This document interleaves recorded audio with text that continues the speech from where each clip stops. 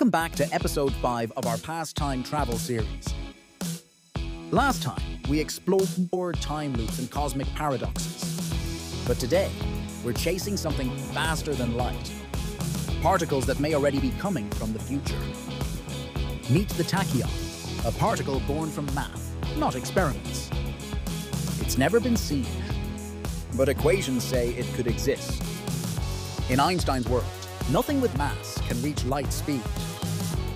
As you get faster, your mass increases, until it takes infinite energy just to move a little more. But what happens if you flip the math? What if you plug in a number faster than light into Einstein's equations? You get something strange. A particle with imaginary mass. Yes, literally, the square root of -1. Physicists called it tachyon, from the Greek word tachys, meaning swift. Tachyons are weird. The more energy they lose, the faster they go. They don't slow down, they accelerate backward in time. Theoretically, a tachyon could leave the future and arrive before it was sent.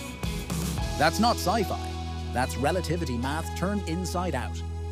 In quantum field theory, tachyons appear as the unstable states, signals that a system wants to change or collapse.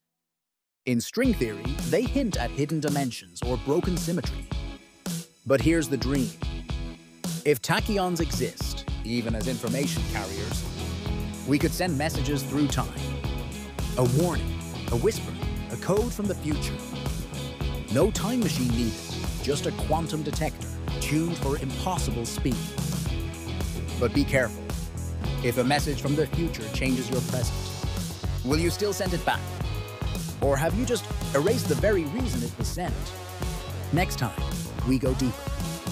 Do we really control our choices? Or is every decision already scripted?